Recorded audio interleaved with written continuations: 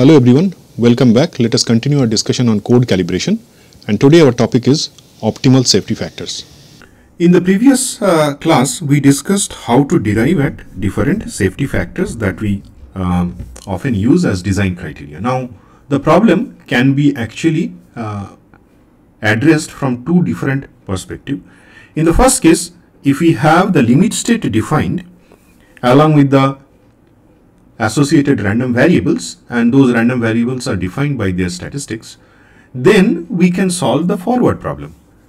For example, we adopt level 2 reliability method using Hasse-Fairley reliability index, then we can actually verify what is the level of reliability for that given set of partial safety factors.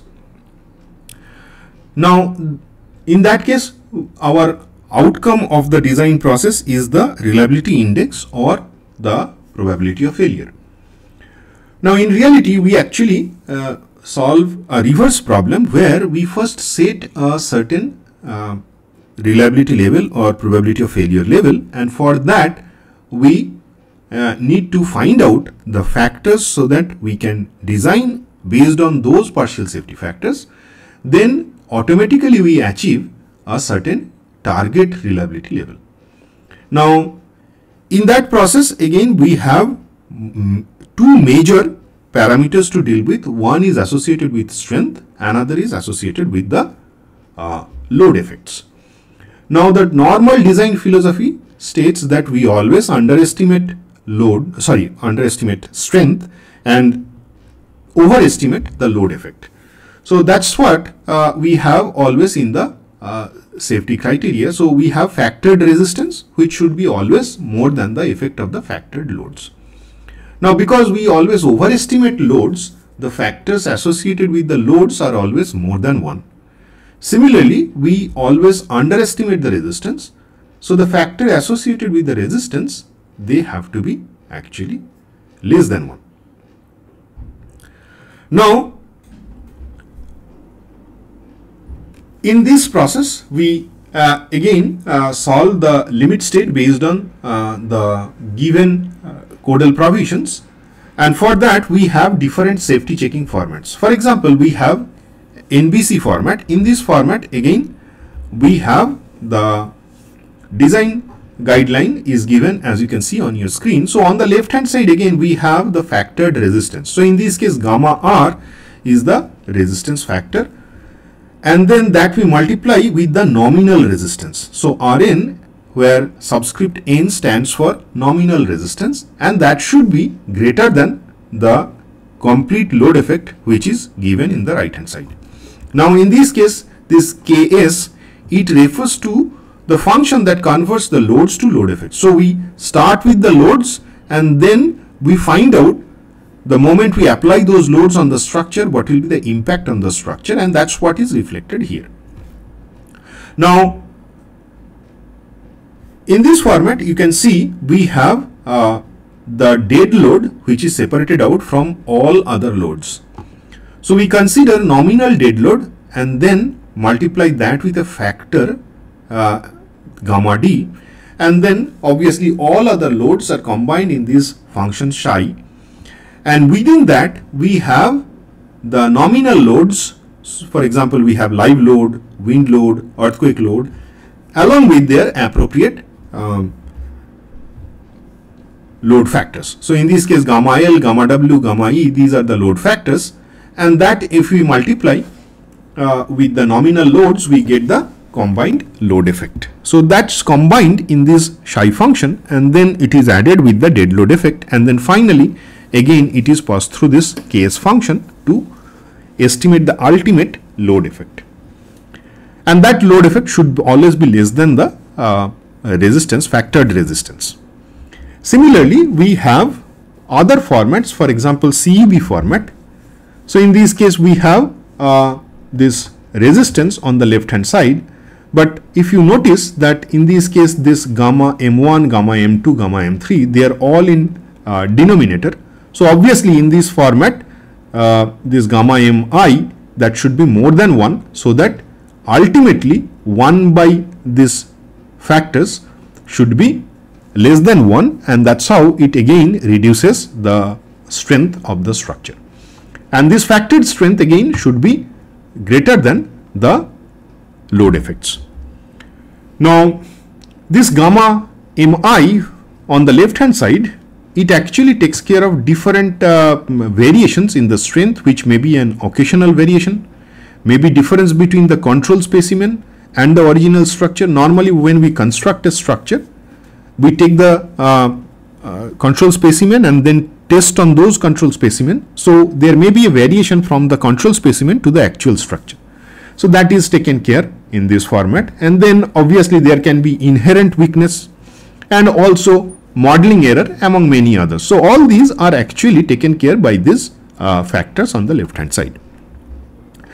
Then obviously QK, this is the characteristic load, and obviously Fk is the characteristic strength. So in this format again you can see all these characteristic loads are combined on the right hand side under the function GS. So then there is a ECCM European Code Committee format. So in this format left hand side remains same. However, in the right hand side you can easily notice that first the dead load effect is separated out from all other loads, and then obviously we consider mean dead load in this design format, that is multiplied with the associated factor, and then we have gamma q, that is the combined factor for all the time varying loads. Out of that, if you carefully notice, this QK1, this is the dominant time varying load. So dominant time varying loads are separated out from all other time varying loads which are combined here in this summation. And then ultimately all of them are multiplied by this gamma q and added with the dead load effect. Similarly, we have other formats also. One of the most popular format is LRFD format, load resistance factor design format. It was first proposed by Illingwood in his paper published in ASC Journal of Structural Engineering. So those who are interested, you can refer to this paper. So in this format there are four equations. So the first equation you can see on your screen, it is gamma r times Rn. So we consider the nominal resistance multiplied by the associated factor, and that should be greater than the mean dead load effect and mean lifetime maximum live load effect. So that's what in the first equation, and similarly we have other equations in this format.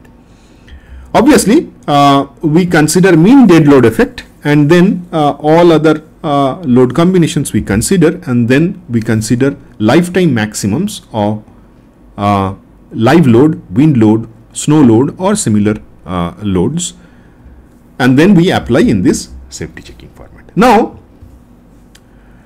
if we consider an example, so let us see how we can apply this and find out the partial safety factors for a target reliability level.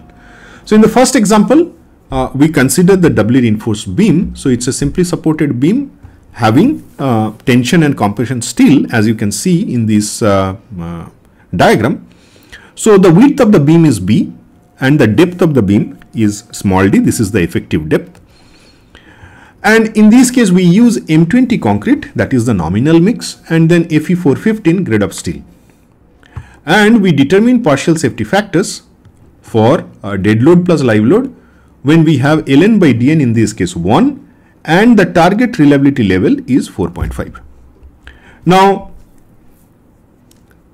we have three random variables, in this case x1, x2, x3, and the description of the random variables also given, you can see on your screen. First two following normal distribution and the last one is type 1 largest. And we use LRFD safety checking format, and then the limit state equation is r minus d minus l equal to 0, and then we can modify this equation just by using the nominal values of resistance, dead load and live load, and then ultimately we get this expression, and then finally we introduce this ln by dn as A3, and then we can modify this limit state equation in this ultimate format. So in this format we have x1, x2, x3 and the dead load, nominal dead load and nominal resistance, and along with the factor A3. Now once we have that, because this is a linear equation, then in that case we can use Cornell's definition. So we find out mu g and sigma g. Mu g we get by putting the mean value of x1, x2, x3 in this gx, and then similarly we can also find out sigma g, which you can see in the denominator of this expression. So using these two expressions we can find out what is beta. Actually, in the forward problem we use the statistics of these random variables and then we estimate beta, but in this case our beta is given, which is 4.5. So we'll use that value. Now let us start our design. So let us consider the design point as the mean. So we start with the mean values.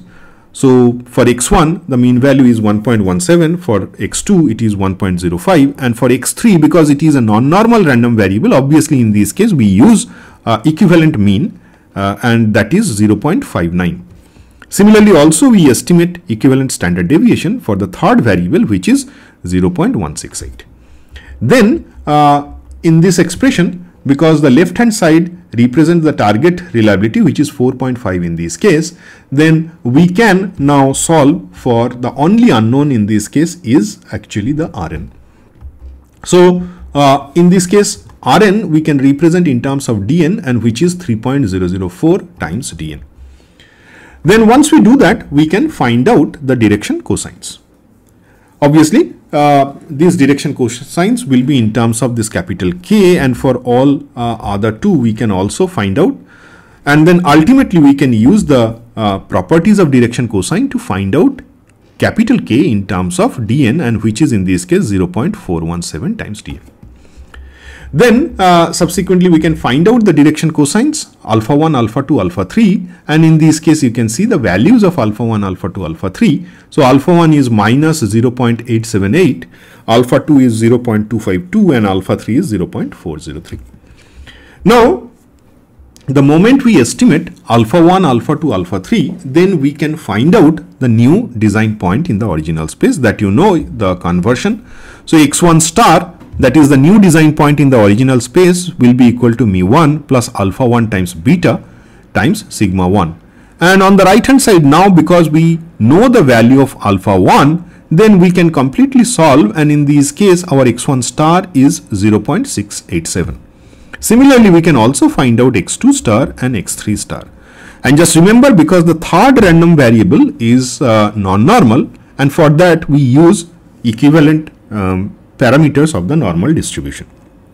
That's the reason we have mu3 prime and sigma 3 prime in the third equation, and x3 prime we can estimate based on these values of equivalent normal. Then again obviously we have in this case our new design points are identified, and then we can repeat this criteria for this Rn by Dn ratio in two successive iterations, and in this case we use a stopping criteria of 0.01 and repeat the procedure, and then what we get ultimately is the converged value of Rn by Dn, which is in this case 3.359. So for each values of Rn by Dn, you can see we start from 3.004, and as we progress gradually we reach this converged value of 3.359. And for all this we also have identified the values of direction cosines, that is alpha 1, alpha 2 and alpha 3, and then corresponding design point x1 star, x2 star, x3 star. Ultimately in the original space, the converged value of the design point you can see in the last column. So x1 star is 0.802, x2 star is 1.131 and x3 star is 1.553. Now once we do that, then we can actually find out the factors gamma 1, gamma 2, gamma 3. And in this case again our gamma 1 is 0.082, then gamma 2 is 1.131, and then gamma 3 is 1.553. So the point to be noted here again, you can see the factor associated with gamma r is less than 1, as obvious, because we always underestimate strength, and the load factors are always more than 1. And obviously for dead load, we expect a lesser variation compared to live load, and that's also what you can see from these values. So as expected, we have a bigger variation of the live load, and that's the reason we have a greater value of gamma L compared to gamma D. Then these partial safety factors are based on the nominal values, but again we can identify the partial safety factors based on other reference point. For example, we can use mean as our reference point, then we get central partial safety factors. Obviously those factors will change slightly, but ultimately the reliability level will be always the target reliability level, as in this case it is 4.5. So that's how we can actually identify these partial safety factors. And then our design equation is basically in the LRFD format is gamma R times Rn should be greater than gamma D times Dn plus gamma L times Ln. So if we apply the partial safety factors, then ultimately in this LRFD format we get this equation. And again, this is the equation we should use to check the design to achieve a particular target reliability level. So that's the main objective, and then we can repeat this exercise for different values of Ln by Dn. In this case, the ratio of Ln by Dn is 1. So we can change this parameter, and then for every case we can find out these factors gamma R, gamma D and gamma L. Then obviously we can also study that variation. So our target reliability strength in this case is 4.5, and for that if we change the ratio of Ln and Dn, then if we solve, obviously we get the variation of these partial safety factors. And as you can see, this gamma R, it is actually getting saturated as we increase this Ln by Dn, and it is getting saturated to the value of 1 because we cannot go beyond the actual resistance of the structure because that is not permitted. So it is going up to this its full strength, while other partial safety factors, if you look at, both of them are actually mostly more than 1 except in this case. So we can apply all these factors accordingly and to get a target reliability level, as in this case it is 4.5.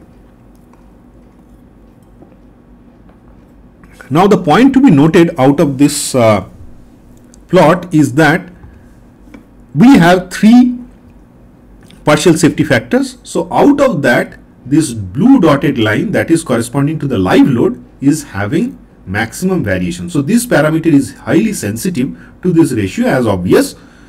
However, all other parameters after a certain point is getting saturated. So we can use a reference value when it is saturated, and then we can use that value, and accordingly we can change this live load factor, because that's the factor which is ultimately affected by this variation of Ln by Dn. Now, code calibration, this entire process is aimed at determining a set of safety factors, as you have seen, that will ensure the best approximate uniform reliability over the design situations. So if we go back to the previous example, we actually change the Ln by Dn ratio, and that's how the design situations vary, and then every case we get a set of partial safety factors. Obviously, out of all this, our main aim will be to get a constant set of factors for the associated reliability levels. In this case it is say beta naught, but as we progress we will see how we can address this and come to an optimal safety factor, so that we can use that safety factors to achieve a certain target reliability level. So we will do that in a minute. And because for a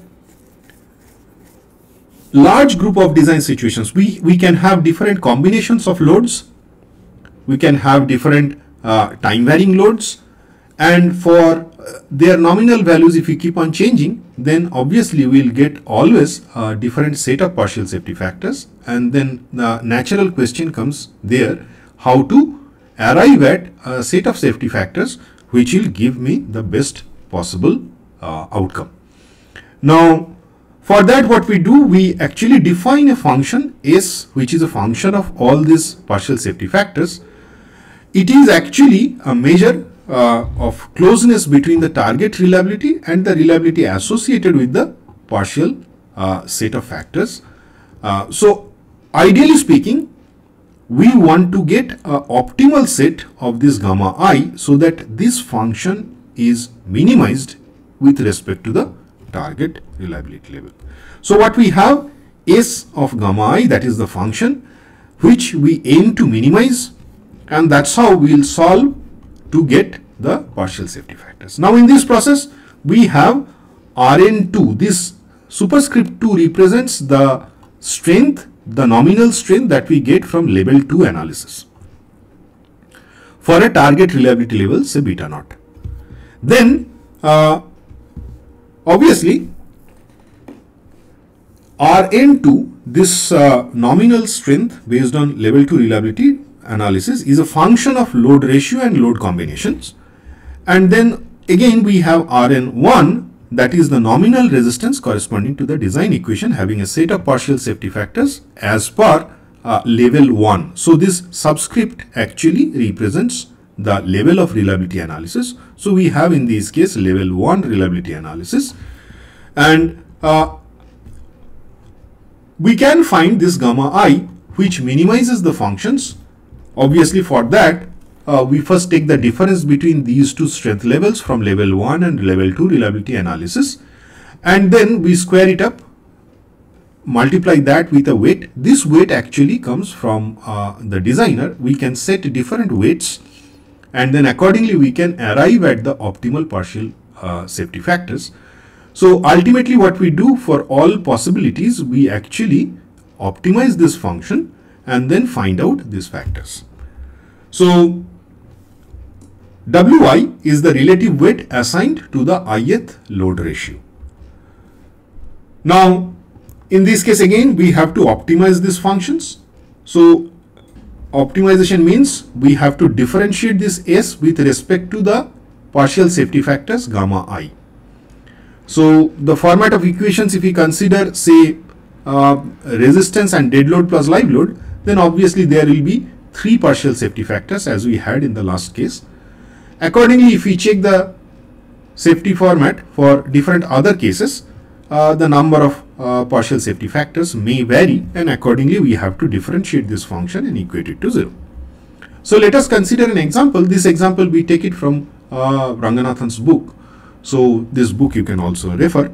So in this case what we have a load combination Dn plus Ln, and then our objective is to use this LRFD format to find out the optimal set of values. So this value of gamma R, gamma D and gamma L we have to optimize, and we consider Dn to be 1, and then obviously for level 1 reliability analysis we get this nominal resistance as you can see on your screen, and where AI is nothing but the ratio of Ln and Dn for the ith combination.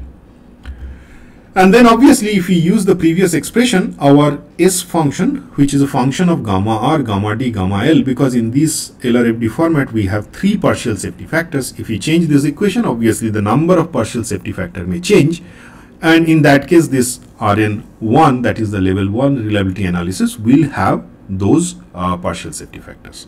So here you can see on the right hand side we have these 3 factors, and our objective is to optimize this function. Obviously we can optimize this function by differentiating this S with respect to the unknowns. In this case the unknowns are gamma R, gamma D and gamma L. Now the moment we differentiate that, and then we can develop this kind of equations, just like in case of least square curve fitting we did. A similar approach here actually is adopted. So we can differentiate this S with respect to unknowns, and the moment we do that we get these type of equations. Obviously there will be 3 equations because we have 3 unknowns, but if you do that and check yourself, 2 of them will be same, and that's how we basically get these 2 equations. So when you differentiate S with respect to the first 2, they will be same, and then you can actually derive at these expressions. Now, what we do, we actually use the ratios of ln and dn. So we start with 0.25, then 0.5, 1, 1.5 and 2. This is the same example as there in the book. So the target reliability level is 3.5, and then for that we assign the weights. We can change these weights according to our need. In this case, we have maximum weight for this ln by dn ratio of 0.5, but ultimately we can change this according to the designer's need, but the impact of this should be always 1. That means the all weights, if you sum it up, should lead to 100%. So we have now, for every combination of ln and dn, we have the gamma r, gamma d, gamma l identified, and that you can see on your screen. Now, once we assume the weights, then we can solve the problem, and then we can identify all these factors and finally invoke the optimal equations. So in this case, again, we can, for instance, I equal to 1 when ln by dn is equal to 0.25, we can find out this expression, and then similarly also in all other cases we can identify the nominal resistance, and then once we have this, we can solve the equations that we have derived by optimizing the S function. So ultimately we get, these are the two equations. Obviously in this case we have 3 unknowns, 2 equations. So we assume say gamma d, that is the load factor, is say 1.2. We can set it say 1.1 or 1.15. So we set this, the moment we set this, we can reduce this to 2 equations for 2 unknowns, as you can see on your screen, and then ultimately we can solve these 2 and we get this gamma r and gamma l. Again, carefully note, gamma r is less than 1, but it is getting very close to 1. So in this case, we have the value of gamma r is 0.9495, while gamma l is 1.829, and gamma d already we have selected as 1.2. So that's how we actually arrive at the partial safety factors which are optimal. Optimal in the sense that under the different ratios of ln by dn, then we optimize these parameters so that the S function we defined earlier is optimized, and then we arrive at this set of partial safety factors. So there was an alternate approach. It was proposed by Baker. So in this case, the S function is defined, but not in terms of the resistance, but in terms of the probability. So the similar set of equation you can see with log 10, we use the probability as the measure, and then instead of Rn2 and Rn1, we use this and define the S function. Obviously, PFI is the failure probability for the ith load ratio, which is ln by dn. And then PFTI is the probability of failure for the ith load ratio. And then once we do that, we can actually optimize just by differentiating this S function again with respect to the unknowns, and then we start with the trial values of partial safety factors in the new code format, and then beta I values and corresponding PFI are computed. Then these values are substituted in the above equation, and then obviously the moment we do that, we can repeat the process and then find out the values of gamma I. Finally, what we can do, a set of partial factors corresponding to the minimum value of S we can identify, and that we can propose as the optimal partial safety factor. So the same problem, same reliability level, if we use beta as 0.35, then again in the previous case we identified these factors. So we select a trial value of gamma L as 1.3, and then using the prefix values of gamma r and gamma d, then we can determine beta for each values of ln and by dn. And for each case, again, we can find out the probability of failure. And then we can find out this S equation, and then ultimately we can iteratively solve this and find out the optimal safety factors. In this case, again, we use 3 values of gamma L just to identify the optimal values. So gamma L is 1.4, 1.5, 1.6, and corresponding S values we can identify, and from those values we can optimize gamma L, and then accordingly we can select the optimal set of partial safety factors. With that, our discussion on optimal safety factor ends here. Thank you very much.